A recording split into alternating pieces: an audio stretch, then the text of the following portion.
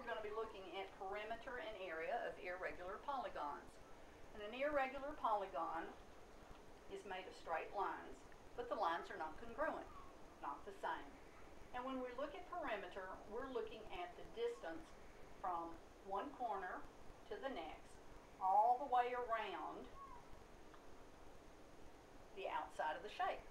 When we're looking at area, we're trying to find the information that is within the shape. So today we're going to look at these shapes and notice that we have some missing information. And that is key to finding the perimeter. The children need to put their finger at the corner and go around every turn as if they were driving a car and count the number of turns that they make.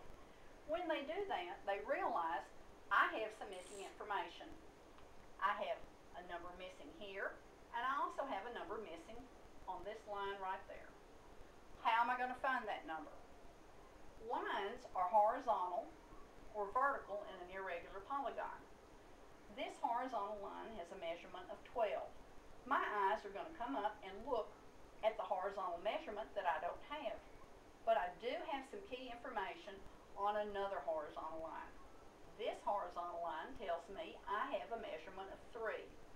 If my bottom line is 12 and this horizontal line is 3, I can find the missing measurement by saying 12 minus 3 is equal to 9.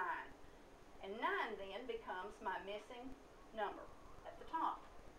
Have a vertical line that's missing. This vertical line is parallel to this other vertical line. My measurement, 5 meters. My measurement here, well, I have a vertical line of 3. Vertical line of 5 minus a vertical line of 3 tells me that my missing measurement is 2. And that 2 then will fill in what I need there. All right, let's go back and review. Perimeter is all the way around the outside of my shape.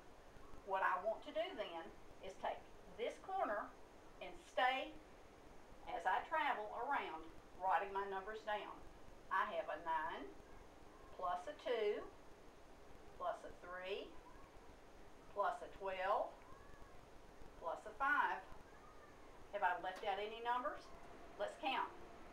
1, 2, 3, 4, 5, and 6. 1, 2, 3, 4, 5. Yes, I've left a number out. I need to go back and check it again. I have a 9 plus a 2 plus a 3. This is the number I left out. We need to count those sides and numbers twice. I have a 3 plus a 12 plus a 5. Always important to do it twice.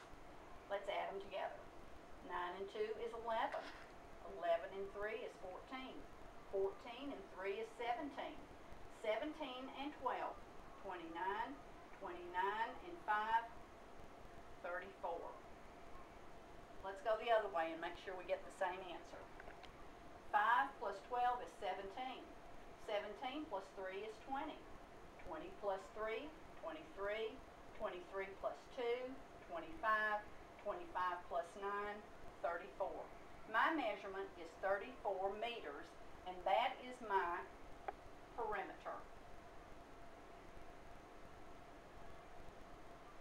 We don't call this meters squared. We've measured it around the outside. This same shape we can find the area of, and there are a couple of ways to do it. Now that we know that our measurement is 9, I'm going to fill it in right there. And we know that our measurement is 2, so I'm going to add that information in this box as well. To find area, we want to divide it into equal and regular polygons. I can choose to divide it by drawing a dotted line. By doing that, I see that I have a horizontal measurement of 3, a vertical measurement of 3, and I'm going to take 3 times 3 and write it in this space. 3 times 3 is going to be equal to 9. The remaining space that I have in this shape now has a measurement of 9 at the top. Remember, we took this 3 away at the bottom, and I have a measurement on my vertical line of 5. 9 going to give me my area of 45. I need to take 45 plus 9 and add those two spaces together, and I will end up with a measurement of 54 meters. When doing area, we use an exponent and we say 54 meters squared.